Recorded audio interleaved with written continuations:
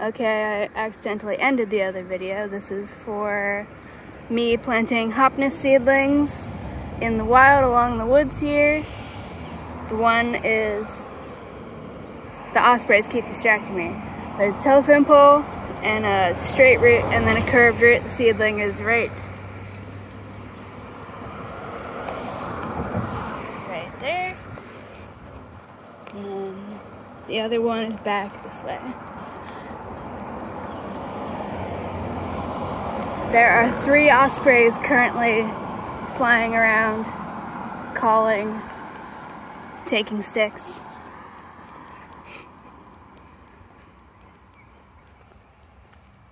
Hopefully cars will stop so you'll be able to hear them.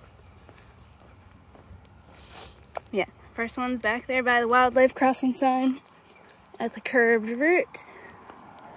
The other one so far is back here.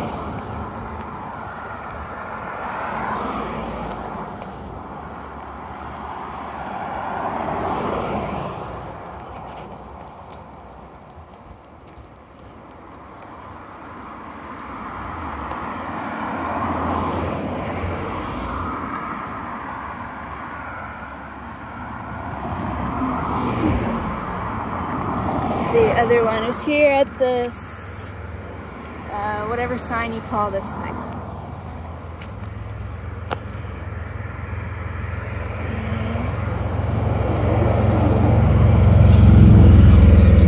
There it is. This one's taller. You can hear the osprey. Alright, so that's it. So hopefully in a few years these, or maybe this year, I don't know how long it takes them to flower. But hopefully this fall you'll be able to come here and collect some seeds.